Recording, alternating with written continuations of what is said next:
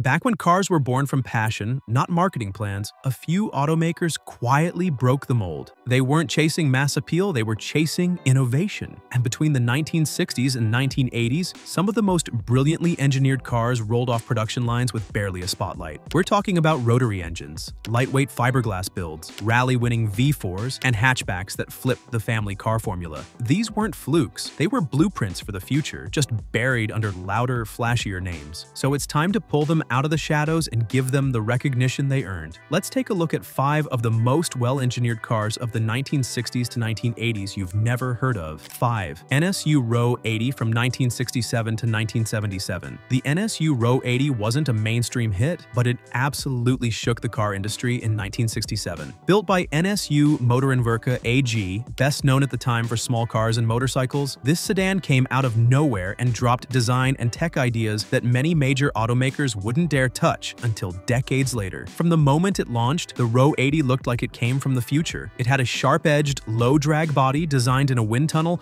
a first for a production sedan. It sliced through air with a drag coefficient of just 0.35, which was unheard of for a family car in the late 60s. That wasn't styling, that was engineering. Under the hood sat the boldest gamble of all, a 995 cubic centimeter twin-rotor Wankel engine. Lightweight, compact, and capable of revving high, the rotary engine gave the Ro 80 its smooth, quiet performance. No pistons, no cylinders, just 2 rotors spinning in a figure-8 housing. It made around 113 horsepower, sent power to the front wheels, and paired with a 3-speed semi-automatic transmission that used a vacuum-operated clutch. The driving experience was bizarre but comfortable, quiet, and unusually responsive for a large sedan. It won European Car of the Year in 1968, becoming the first German car to take that title. Designers and engineers across Europe praised its innovation, but the car had one massive issue: durability. The Wankel engine wore out quickly, sometimes failing under 30,000 miles, which destroyed its reputation and drained NSU's finances. The car was technically brilliant but unreliable in daily use, and warranty costs crippled the company. Eventually, Volkswagen absorbed NSU, folding it into the Audi brand. Despite its commercial struggles, the Ro 80 influenced generations of vehicle design. Audi's aerodynamic sedan language of the 80s traces directly back to this car. Mazda eventually picked up the Wankel torch, perfecting it in their RX series. But none of that would have happened without NSU daring to build something this radical. And while NSU was building the car of tomorrow, Chrysler was busy blending brute speed with tailored suits. And it worked beautifully. Let's talk about the 300F.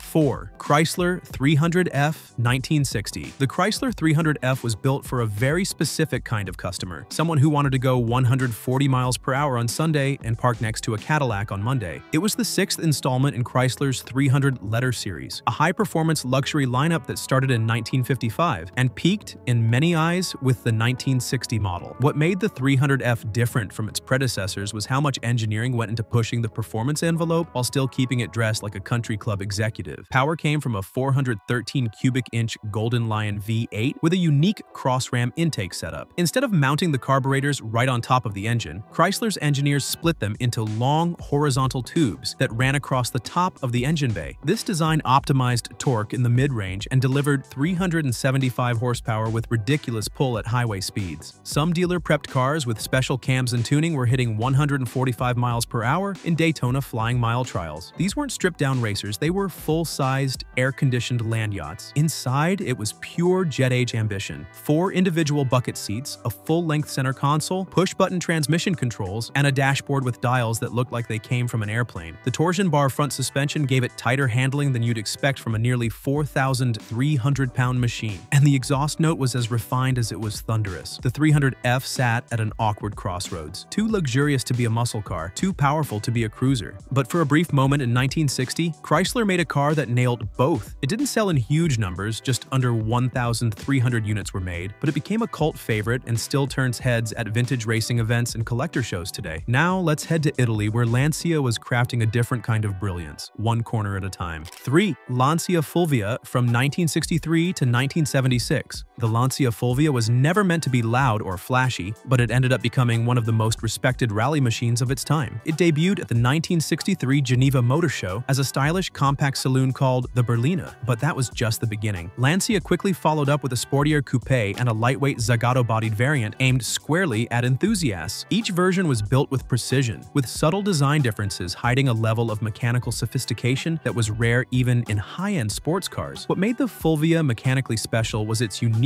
narrow-angle V4 engine. It was mounted longitudinally and powered the front wheels, a combination almost no one else was doing at the time. The narrow V-angle allowed for a single cylinder head, reducing weight and improving efficiency. Displacements ranged from 1.1 to 1.6 liters across the lineup, and power outputs grew over the years, with later models producing up to 132 horsepower in rally trim. That might not sound huge today, but in a car weighing just over 850 kilograms, it was more than enough. The Fulvia also used a fully independent suspension and a rigid monocoque chassis, offering sharp handling that gave it a competitive edge on twisty rally stages. The high-performance HF models, short for High Fidelity, were tuned for racing and dominated the international rally scene. In 1972, the Fulvia 1.6 HF won the Monte Carlo Rally outright, beating out more powerful rear-wheel drive rivals in snowy, treacherous conditions. That victory helped Lancia secure the International Championship for Manufacturers, the forerunner to the WRC. Today, the Fulvia remains a cornerstone of Lancia's racing legacy and a favorite within the Stellantis Heritage Collection. It's a symbol of what happens when precision engineering meets practical design. Compact, durable, and agile, the Fulvia punched well above its weight both in garages and on gravel. Next, we head to France, where Renault pulled off something no one expected. They made a hatchback that was both practical and revolutionary. 2. Renault 16. From 1965 to 1980. When the Renault 16 launched in 1965, it looked modest, almost plain. But under that boxy exterior was one of the smartest designs of its time. This wasn't just a good idea executed well, it was a rethinking of what a family car could be. Renault didn't copy what was already out there. They built something that didn't really exist yet. A 5-door car with the flexibility of a wagon, the comfort of a sedan, and the ride quality of a luxury saloon. It was the first truly successful midsize hatchback, and it changed how cars were laid out. Its engineering was unconventional. The R16 used a front-wheel drive layout with the engine mounted longitudinally behind the front axle and the gearbox placed in front of it. This allowed for better weight distribution and made room for a spacious cabin. The car also had a column-shifted transmission, independent suspension, and an off-centered torsion bar set up in the rear to maximize interior space without compromising the ride. You could fold or remove the rear seats in multiple ways, giving it the kind of flexibility that would later define minivans and crossovers. The car remained in production for 15 years and sold over 1.8 million units. It directly influenced the design of future hatchbacks like the Volkswagen Golf and inspired crossover concepts decades before they became industry standard. Its impact is everywhere now, even if its name has faded from conversation. And now, let's pivot to a different kind of brilliance, one that proved weight, balance, and driver feel mattered more than raw power. Time to look at the Lotus Elan. 1. Lotus Elan from 1962 to 1995. The original Lotus Elan, introduced in 1962, was built with a singular goal: make the lightest, sharpest handling road car money could buy, and Lotus delivered. The car weighed around 640 kilograms thanks to a minimalist steel backbone chassis and a fiberglass body. Under the hood, it packed a twin-cam inline-4 engine developed from Ford's Kent block, but reworked by Lotus to produce anywhere from 90 to 126 horsepower depending on the trim. That might sound modest, but the Elan's power-to-weight ratio made it a precision tool on twisty roads. Few cars at the time could change direction with such ease as the Lotus Elan, and the feedback through the steering wheel became the benchmark for decades. And when Mazda designed the MX-5 Miata in 1989, their engineers bought Elans and studied them to capture that same magic. Then came the M100 Elan in 1989. This one was different. It had a new chassis, modern styling, and controversially, front-wheel drive. Powered by an Isuzu-built 1.6-liter DOHC turbo engine making 162 horsepower, the M100 offered impressive grip and speed, but many purists didn't love the drivetrain layout. Still, it had its own engineering merit. Lotus tuned the suspension to near perfection, and it handled more like an all-wheel drive car than anything front-driven. It was quick, balanced, and built to perform, even if it didn't match the original's purity. Over the years, both generations of the Elan gained a cult following. The originals became restoration darlings, with owners across the UK and US rebuilding them from the ground up. The M100, once overlooked, is now climbing in value among collectors. One Elan even found a second life as a jacuzzi rental on Airbnb, complete with water jets and a working steering wheel. Because of course, someone did that. And with that, we wrap up our drive through 5 brilliantly engineered classics. So which of these forgotten legends would you want to take for a spin? Maybe the rotary-powered Ro 80 or that rally-ready Lancia Fulvia? Drop your pick in the comments. And hey, if you enjoyed this ride through some of the smartest cars you've never heard of, make sure to hit that like button and subscribe for more deep dives into underrated engineering marvels. Until next time, drive safe.